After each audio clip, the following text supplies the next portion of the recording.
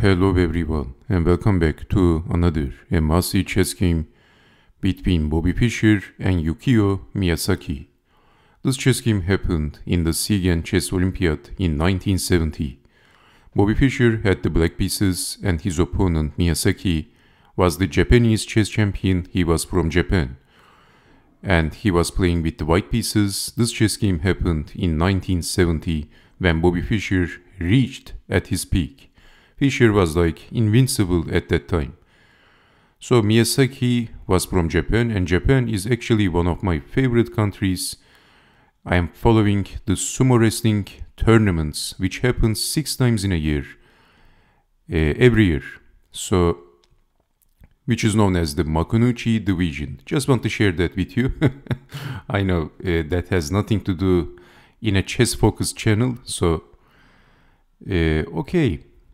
Let's see what happened in this chess game. Miyasaki, who has the white pieces, starts the game with pushing the e-pawn. Bobby Fischer played c5, the Sicilian defense. Knight to f3, d6, d4. We have the open Sicilian, knight to c3, a6, bishop to e3, e5, knight back, bishop to e7, bishop to e2, developing the bishop. Knight from b to d7 and Miyasaki pushed the f-pawn, so slowly developing, and then Bobby Fischer also castled. Queen over, knight to b6, f takes on e5, d takes on e5, developing the queen and targeting the king. Knight to a4, the first interesting looking move by Bobby Fischer. And we have rook from a to d1. Well, you might ask what happens if capturing the knight and damaging the pawn structure. Then this was the idea of Bobby Fischer. B takes on a4, attacking the knight. And, well, white has to defend the knight and then landing on c2. And if capturing the pawn on e5, then capturing the knight is very good for black. Queen takes on d2, and actually black is better. So this is why Bobby Fischer played knight to a4, rook from a to d1, and then Bobby Fischer captured the knight and Fischer is damaging the pawn structure. So in this position, what happens if rook takes on d8? Then knight takes on e2, this is check, and then getting back the queen, and well, we can say that white can resign, because if capturing the rook, then capturing the rook with check. So this is losing. This is basically losing for white. Maybe rook takes rook check, rook takes or bishop takes a rook, and then king takes knight, but then knight takes on e4. Anyway, so this is losing for white. This is why knight takes on c3 by Bobby Fischer. B takes on c3, and then queen to c7 targeting the c-pawn. And now Miyasaki is threatening checkmate. That's a one-move threat and Bobby Fischer is easily defending.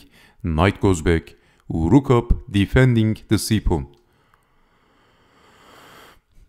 And Bobby Fischer played king to h8, attacking the bishop. The bishop is the pawn is not pinned anymore, so bishop goes back, and then bishop to c4 by Bobby Fischer, defending the rook. And now knight to f6. Fischer could capture the bishop and then land on c3, but when you see a good move, look for a better one. That's what Emanuel Lesker said. We have knight to f6, attacking the e-pawn, defending with the queen, and then targeting the e-pawn once again, defending with the bishop, and white is just defending.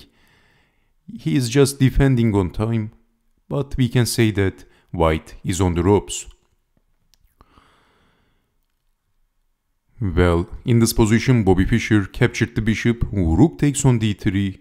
Well, what happens in this position if c takes on d3? Then this time the c-pawn is falling and black is much better. This is losing for white.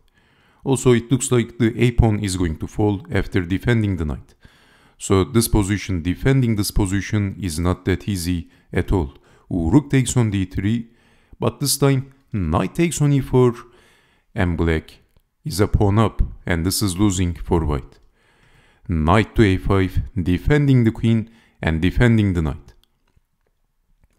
King to h2, and Fischer pushed the pawn, solidifying, bishop up, extra defense and activating the bishop, bishop to g5, rook from f to d1, bishop check, and how to defend. We have king to h1.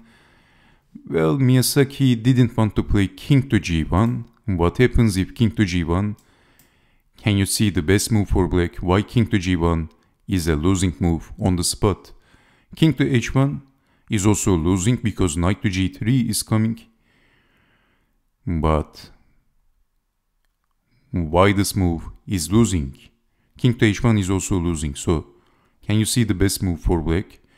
Let me give you a couple of seconds to pause the video if you need. Because of queen to b6, this is check, and also attacking the knight after moving the king, capturing the knight, and white can safely resign. This is losing for white. So this is why after checking the king we have king to h1, but knight to g3 is also losing immediately. Because of king to h2, and Bobby Fischer checks the king and Miyasaki resigned. Because of this continuation, moving the king and then pushing the pawn, and white is losing the rook. Black is winning the rook, and this is all over for white. White is going to experience a slow death. And Miyasaki resigned against Bobby Fischer at move 31.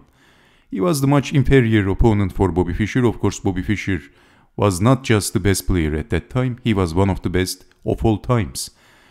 But this was also a flawless chess game by Bobby Fischer, a pretty nice chess game. So, thank you very much for watching. I hope you enjoyed watching this chess game of Bobby Fischer, which is a pretty rare chess game.